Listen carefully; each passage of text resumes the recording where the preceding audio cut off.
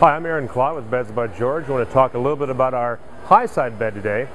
One of the things that people ask a lot about with a tall bed is how do you get the doors open and closed. It's very important on a safety bed that the entire side will open very easily. The system that we've come up with is a bifold door system, which is unique in the industry and allows you to open and close the door with one hand.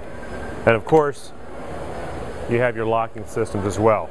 And while we're looking at the door, the Dream Series bed from Beds by George allows you to also do different kinds of panels in the door as well. What I'm showing is two of our three panels, a clear view, a slat, and of course a clear view again. You can also add a raised panel to this, which is a very common feature to add, especially if you have something like an interior padding. You might put raised panel all across the bottom and something else like a clear view all the way across the top.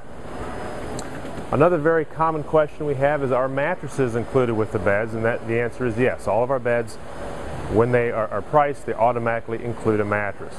You can't upgrade mattresses. We have a couple of different kinds of mattress, but all of the beds include a mattress. Something else we get a lot of questions about is the back panel. On a standard high side bed, it's going to be a fixed panel just as you see it with the raised panel design.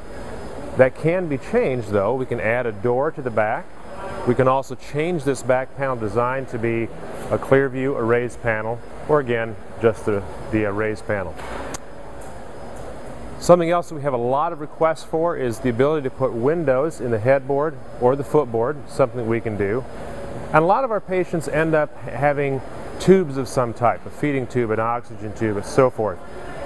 One solution that we have for that is, if we know about it, we're able to put ports, small holes, in the headboard or the footboard and locate them in such a way that you can pass the tubes through those holes to access the patient in the most available way.